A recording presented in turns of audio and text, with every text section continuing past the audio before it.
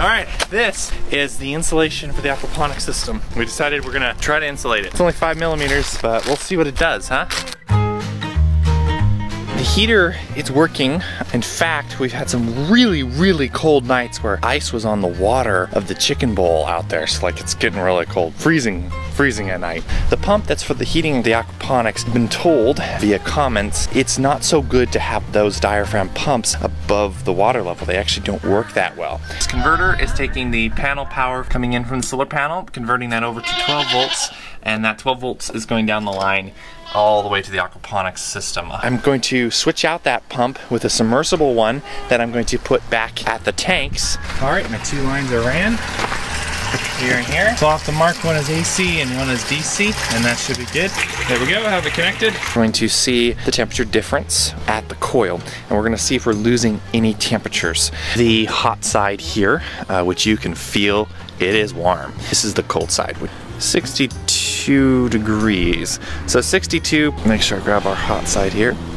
And let's say 76 degrees. We've actually gone up. That's really good to know. So now there's another thing. These pipes. These are the grow pipes, you know, traveling 100 feet out in the weather with no insulation. So what we're gonna do is start on the insulation.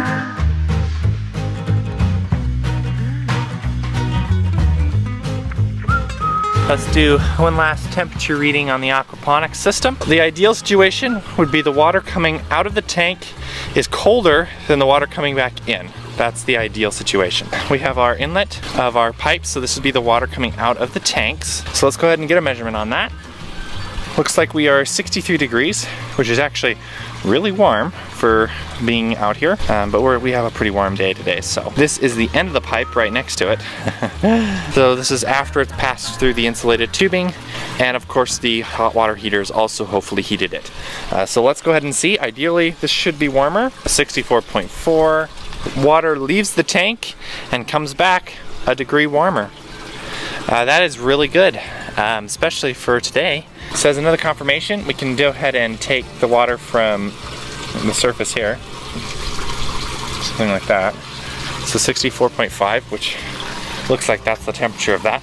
And we go in here, we can look at the temperature of the actual tank is 63.5. We are raising it 1 degree. Having the insulation on here, the heater heats it up about a degree, and it doesn't lose that degree as it comes down and actually it's back into the tank, which is really good. Fish are still alive in there. Looks like it's working really, really good.